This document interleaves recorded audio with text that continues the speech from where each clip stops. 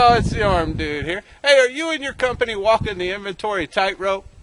Well, in this video, I want to take you through some of the inventory management tools that we have available in Arm. This includes everything from a reservation system to an inventory system that can manage one or multiple warehouses, sale or rental inventory, physical counts, repair items, a little bit of everything to manage your inventory. And if you get a chance, check out our website and look at the blog section. Clark Haley has posted a great blog out there titled Walking the Inventory Tightrope. And together with this video, hopefully we can help you and your inventory walk that tightrope to profits. Stay tuned, folks.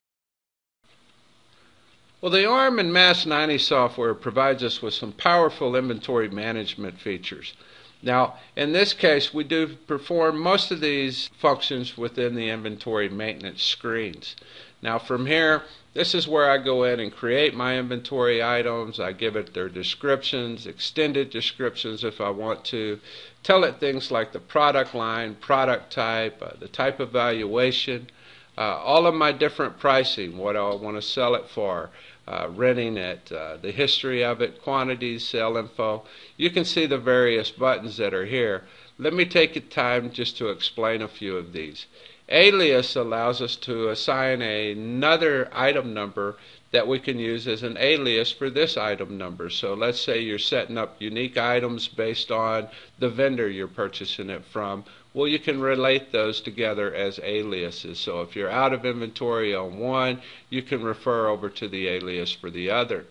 Now, the alternate button allows you to go in and set up alternate inventory items or suggestions, and you can set up to 8 of these for your primary inventory item.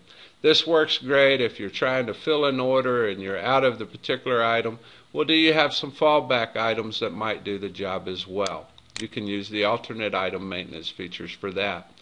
Now, accessory lists are a powerful tool as well in that you can set up accessories for either rental or sales. Let's take a look at a rental accessory list, and you'll see that any time that I rent this particular item, I want to make sure to pop up a window that provides an accessory list. Now, these accessories can be things like required items. You want to make sure that every time they rent this parent item that they take these other ones, or they could be just used for upsell purposes. If they typically rent this, then they might want to have these additional items as well. That's another place where the accessory list can come into play.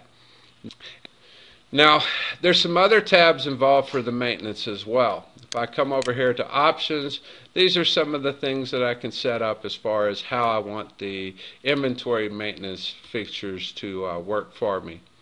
Now, if I look at transactions, what we'll see here is that here are all the different invoicing activity that's occurred this period for this particular item number.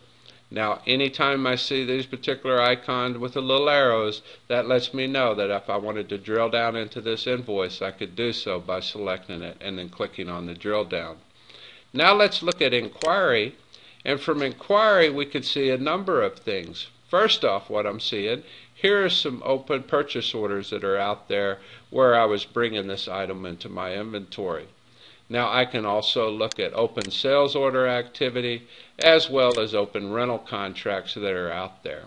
Okay, so that's some of the functionality provided in inquiry. Some of the other things I can do is come over to cost detail. If I'm using a valuation method other than average cost, I'll be able to get that cost detail. I can come out here to the image, and this allows me to have a photo of the inventory item associated to the inventory, so that any time I'm in the inventory or even in the contract entry or reservations inquiry screens, I'll be able to pop up an image in the middle of those screens. Okay, so that's a little bit more about the inventory maintenance screens. Now let me just tell you that for all of the data elements that are captured as a part of this inventory module, there are several different reports that are available. These reports can help us with things like utilization, purchase history, quantities on hand, all types of inventory related data that we might want to view in a report. we have that ability to do that in a variety of inventory reports. So that's a little bit about the inventory maintenance option that's available with MAS 90 and ARM. Very powerful tool, really helps you walk that inventory tightrope, if you will.